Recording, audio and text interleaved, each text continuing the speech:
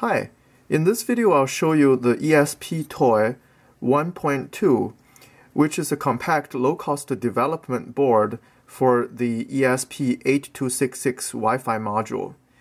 Now compared to the previous version, this version has removed the built-in Arduino microcontroller. Instead, it runs the Lua firmware, which allows you to run scripts directly on the Wi-Fi module without involving any additional microcontroller. The Lua firmware is all around better, easier to use, and more stable than the original firmware, so it's highly recommended. ESPToy 1.2 has a color LED, a push button, 3.3 volt linear regulator, a mini USB port, and a USB serial chip. It comes with a surface mount version of the ESP8266, and the module is pre-flashed with the latest Lua firmware and a startup demo script.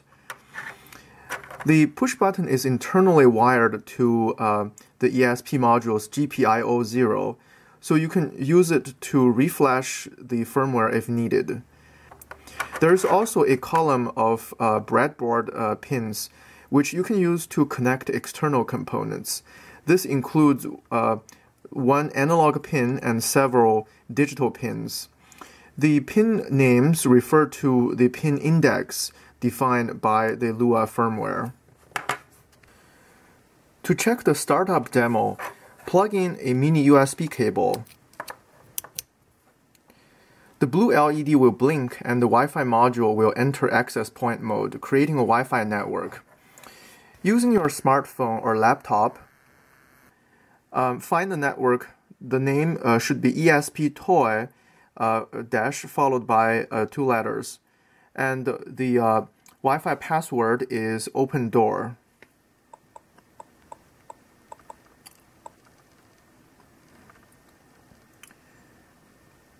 Wait for the phone to connect.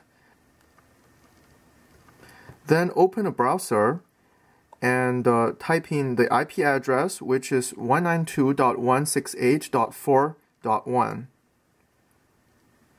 And this will bring up a page with a couple of buttons and sliders. Now you can use the sliders to adjust the color of the LED. I'll put a piece of paper to cover the LED so you can see the contrast better on the screen here.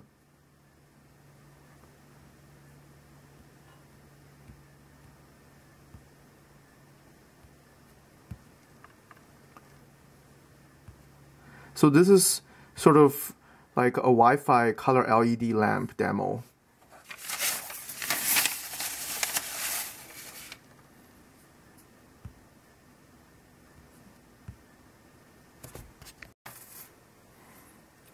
To learn how to use the Lua firmware, you can take a quick look at these websites.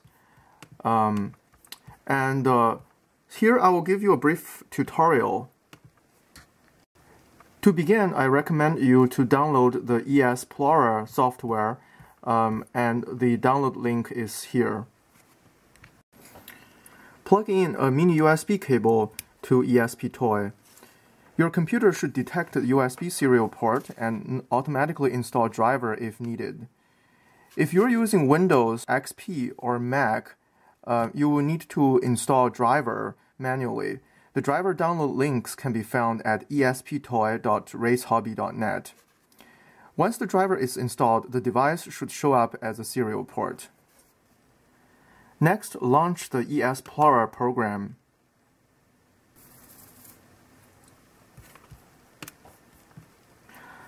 On the upper right corner here, you can see the detected serial port.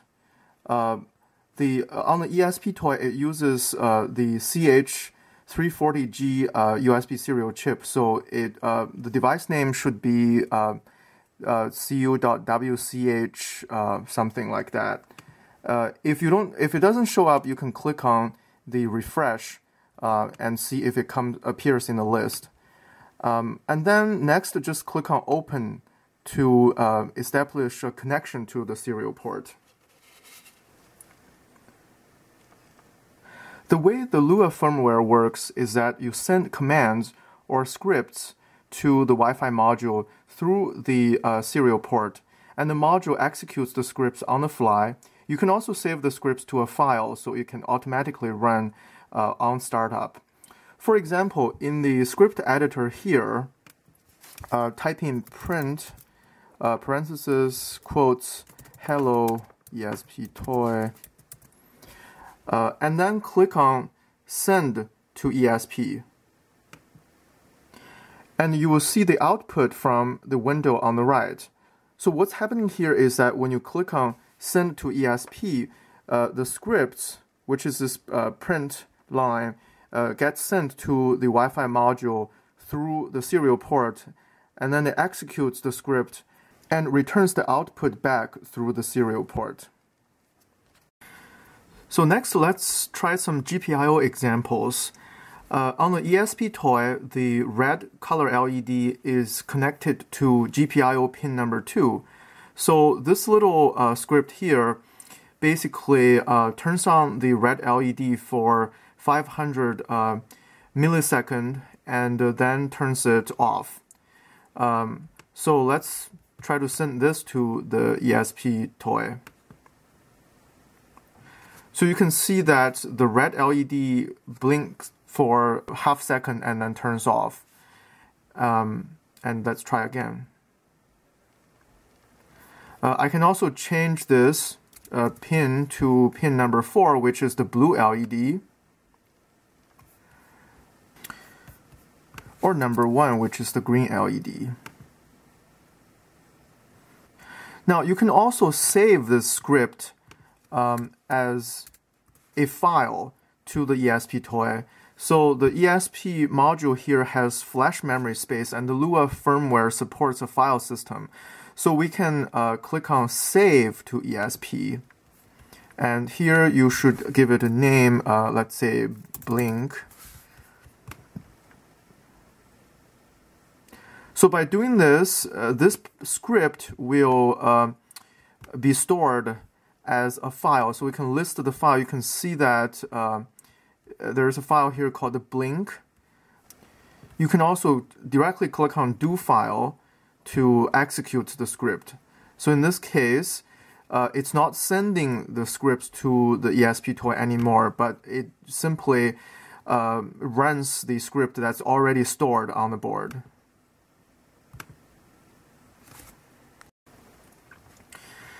Next, let's try a slightly more complicated example. So here is a script which sets up an interrupt function for the button. The button on the ESPToy is connected to GPIO number 3, and so I'm here using the button to turn on the blue LED, which is connected to GPIO 4. So basically this sets up the interrupt, and then this is the interrupt callback function. So in the callback function, it simply turns on or off the LED depending on the button status. So let's save this to ESPToy, and I can name it button.lua. So when I click on the button, it turns the LED on, and then if I release the button, then it turns the LED off. So at this point, it looks like the Lua firmware can do pretty much what standard Arduino can do. But its power is really in creating web services and handling Wi-Fi connections. So here is a very simple demo that is a web server, HTTP server. So what this does is it creates a server and opens a port at 8080. And then this is the callback function. So when it receives a request from the web, it's going to return this very simple HTML web page and then close the connection. Now, in order to run this, because the ESPToy comes with a startup demo that already runs a server, the first thing you probably want to do is to remove that demo. So you can do file.remove init.lua and then just click on send to ESP to remove this. And then next, you probably want to just unplug and replug in the ESPToy.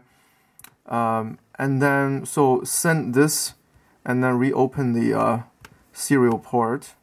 And then save this script to ESP.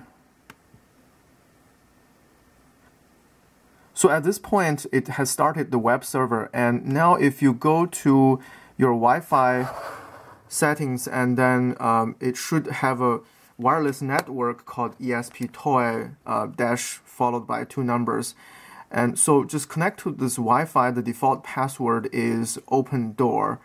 And then next is, once it's connected, just to open a browser and enter 192.168.4.1 followed by colon 8080. That's what the server is listening to, the port number.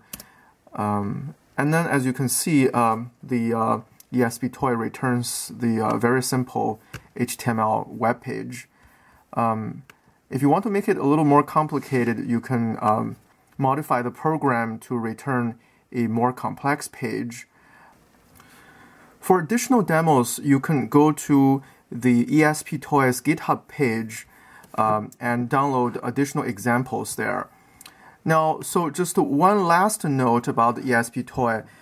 So as I mentioned earlier, this push button can also be used to refresh the firmware on the ESP module.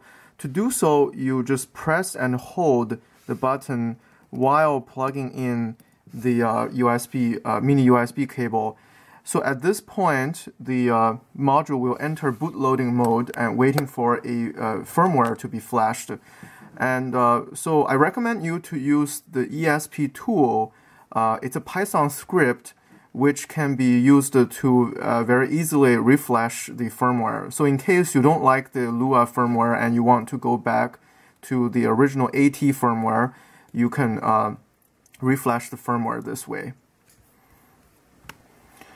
Okay, so that's all about ESPToy 1.2. For additional information, please go to esptoy.racehobby.net. Thanks for watching this video.